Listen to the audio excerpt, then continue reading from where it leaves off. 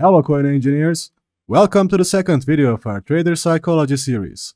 Today we will dive into how to make risk management on spot and margin transactions. If you haven't seen the first part of this video, you can click on the link below and watch it before you jump into this one.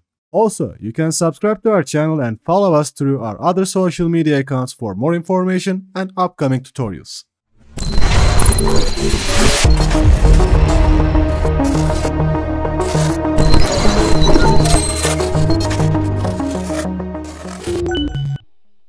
As you remember, I have mentioned the trader types in the first video.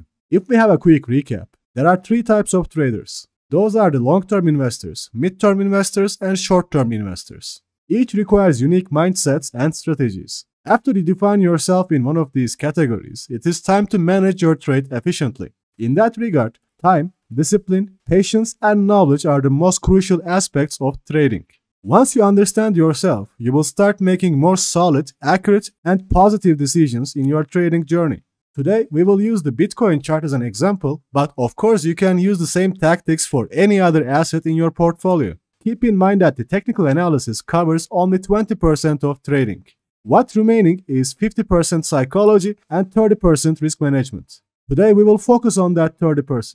Let's break down risk management into the principles every trader should master. Remember, these principles apply to both spot and margin trading, and they are essential for preserving your capital and achieving consistent profitability. So, what is risk management? Risk management is a fundamental aspect of financial decision making.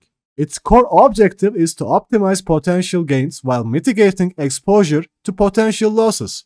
To analyze this, you can use the risk-reward ratio for a starter. Let's say you are considering a trade with a potential profit if it goes well. To maintain a 1-to-2 risk-reward rate, you set your stop loss at $200 below your entry price. This way, you are risking $200 to make a profit.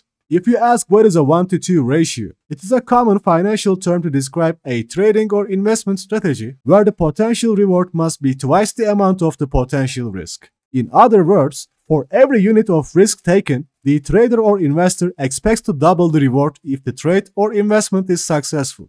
Position sizing is another aspect you should consider before any trade. Lucky for you, it also includes the risk-reward ratio. You can calculate how much you must invest, how much you will earn, and how much you will lose by using the numbers here. Let's give an example, shall we? Now open your long or short position tools and adjust these settings.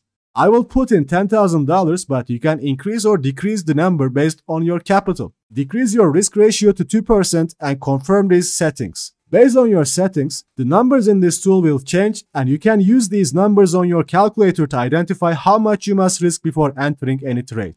Now, the tool shows how much Bitcoin I must buy and when I should sell to make a profit or stop my position before losing more than I can afford. The quantity is the number you must purchase. Now, I will multiply this number by the entry price. After that, I must find the value of my risk percentage. How do I do it? Simple. I will divide this number by 100 and multiply it by my risk ratio. This simple calculation will show how much will I lose if things go sideways. You can use the same to identify your potential loss. This one was for a long position, but you can apply the same calculation for short positions and set your stop loss or take profit orders accordingly. If you don't know how to use the stop loss or take profit orders, you can watch our Binance Futures tutorials. Let's move on to other critical elements before considering any trade.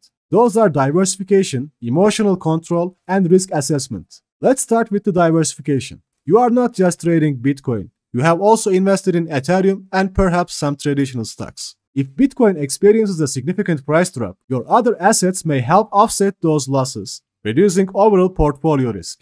Thus, make a portfolio and invest in various assets instead of having only one coin or a share of a stock. During a market downturn, it is common to feel fear and panic. An example of emotional control is sticking to your risk management plan and not deviating from it due to emotional reactions. If a trade hits your stop loss, accept the loss and move on rather than letting fear or frustration drive impulsive decisions. Imagine you're trading cryptocurrencies and there is news of upcoming regulatory changes that could impact the market.